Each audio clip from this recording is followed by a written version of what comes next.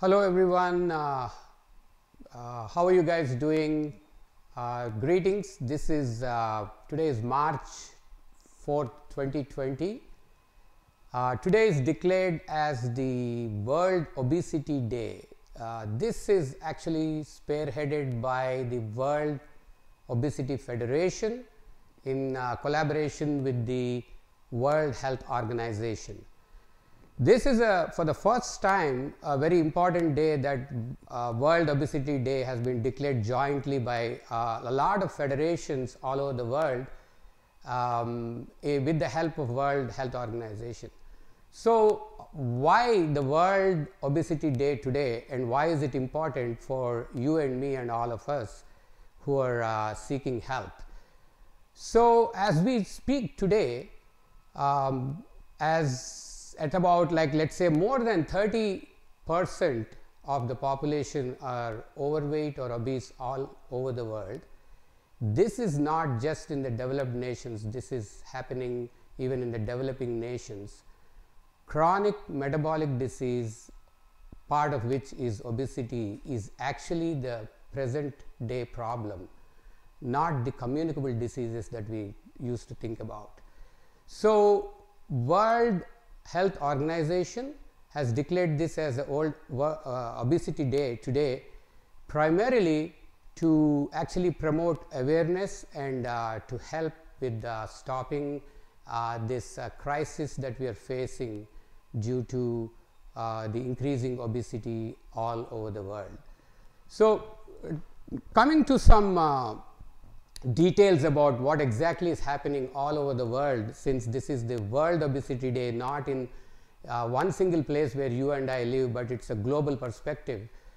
As we speak today, about more than 30% of the population there is obese, and it's also that there are about 30% more people who are obese and overweight as opposed to being underweight. So this is an interesting fact, and as we see across the globe on the map, you see more and more areas trending towards obesity. So why is it important for you and me, and how does it affect us? If you look at it, one of the main parameters which we measure every day, the weight, is just like anything else that we measure in the present day modern medicine. Like, you measure your height, you measure your waist size, you measure blood pressure, you measure your glucose. So these are all measurables that we do on a routine basis in today's care, and weight is one of the most important parameters. So there are a lot of implicit assumptions and also explicit behaviors that we do out of these assumptions when it comes to weight. Obesity and being overweight is actually a very complex problem with the constant interaction between the individual and the environment. A lot of factors come into play when it comes to obesity. It's not just that somebody's choice, it is not that somebody wants to be obese, it is not that somebody is preferring to be overweight. The environmental forces that we are all in, the constant interaction of the environment that we are set up, be it your occupation, be it your transportation, be it your culture, beliefs, be it your society, your environment is constantly interacting, your belief systems on top of it, your attitudes, your need to conserve the energy, because as human beings and as a human species, and most of the species that are the living species on the earth, not just human beings, we have become very efficient to conserve energy. We are experts in conservation of energy. So the excess energy, or the energy that we try to conserve in the process of becoming more efficient. So as we try to become more efficient, like we do in anything that we do outside, we also try to become very efficient within our human system. And all the physiological parameters in our body, including your muscles and rest of the cells, your bones, your brain, The whole system tries to be efficient by conserving the energy. So when we try to become more efficient and conserve the energy, it's like the flip side of it is when there is excess energy overflow due to various factors, whether it is the biology or the behavior, or is it the physiology or the physics, because we talk about calories and thermodynamics and energy system. It gets very complex, and it also becomes like which is first, whether this is the chicken or the egg kind of a story. So we don't know whether this is the behavior that starts first and leads to the biology, or is it the biology that in turn takes over and overpowers the behavior. Whatever is the case, mostly if you talk in terms of a person, this is not something that's happening overnight. This is something because of the environmental influence. You essentially have very profound signals that you get from within your system, from your gastrointestinal system, where you have all these hormones that are interacting with the energy that you have sensed and consumed inside you, and this in turn is trying to partition that energy in various parts of your body. But what is the driving force for partitioning all this energy and to utilize this energy is the brain. So the brain is always constantly looking for signals from outside, the right kind of signals. But if the brain is fooled with the environment that we create in such a way that it gets maladapted, that's when the story begins, and the problem with the overweight starts. So in a way, as we get more efficient, if I would want to say that, we try to get more efficient by conserving the energy, by extracting energy from the environment.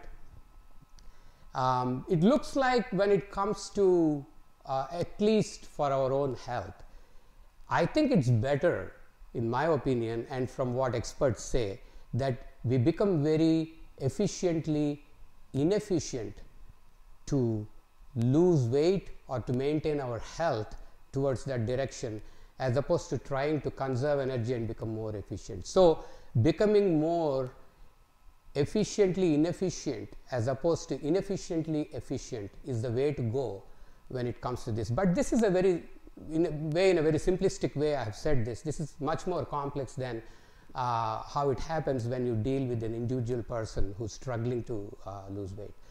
Having said this, there are, mechanistically speaking, there are various aspects to why when somebody gains more weight and becomes obese, what happens.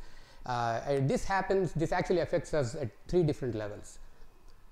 First of all, there is a physiological level, which you can call it as a metabolic level, where you can see all the problems that we come across that are listed in terms of various names that we come across, like diabetes, hypertension, high cholesterol, cancers. Nowadays there's a lot of increasing evidence of cancers in association with obesity, and dementia, reproductive disorders, and various other disorders.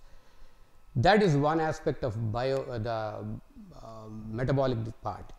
Of course, when you gain weight, because of the extraordinary physical forces and the weight gain that you gain, it becomes hard for you to function, it becomes hard for you to walk, it affects your joints, you can get sleep apnea, where you cannot breathe properly when you sleep. You could get other pressure effect symptoms like reflux, you can get heartburn.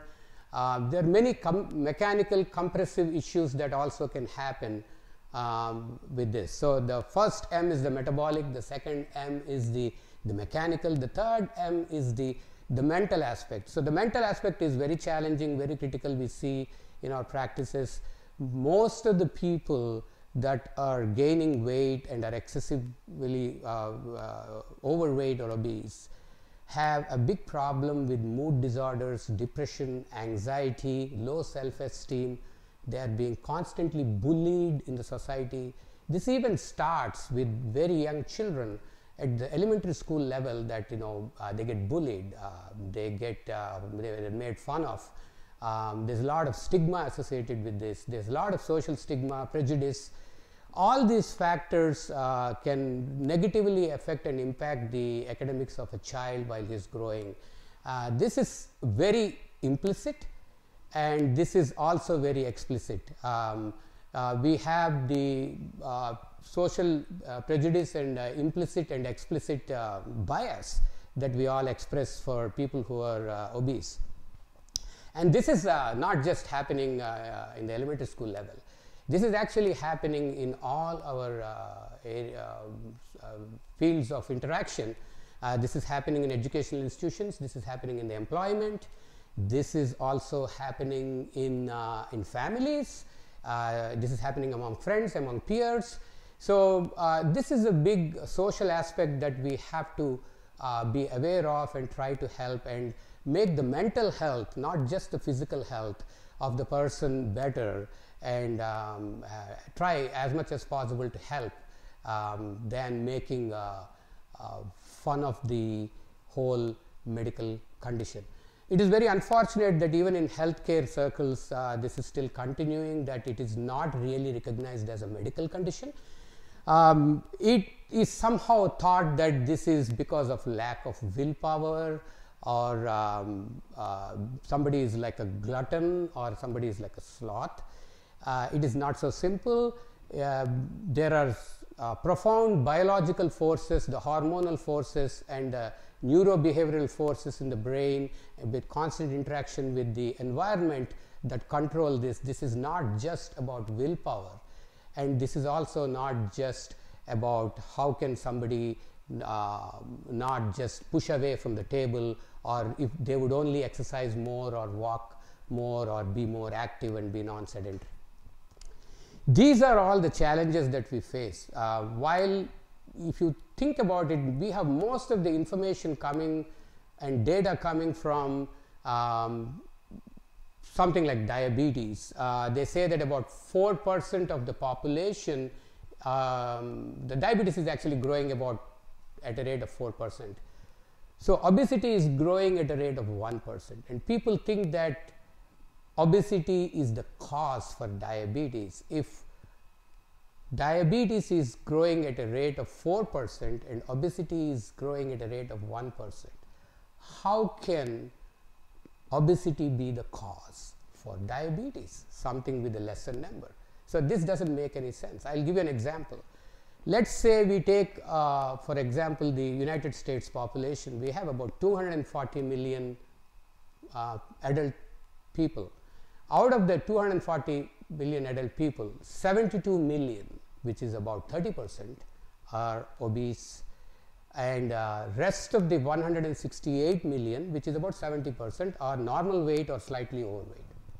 So if you take the 30% of the obese, 80% of these obese people are sick, which means they would get your diabetes, high cholesterol, all cancers, and all the medical problems that I previously mentioned, dementia and all the mechanical issues in it. Okay, on the flip side, that means about 20% of the obese population are actually healthy, and these are called the metabolically healthy people, but they are obese. So on the flip side, the rest is the 70% of the population which are normal or slightly overweight. It's almost about 40% of that population get the same diabetes, get the same hypertension, get the same cardiovascular disease, same cancers.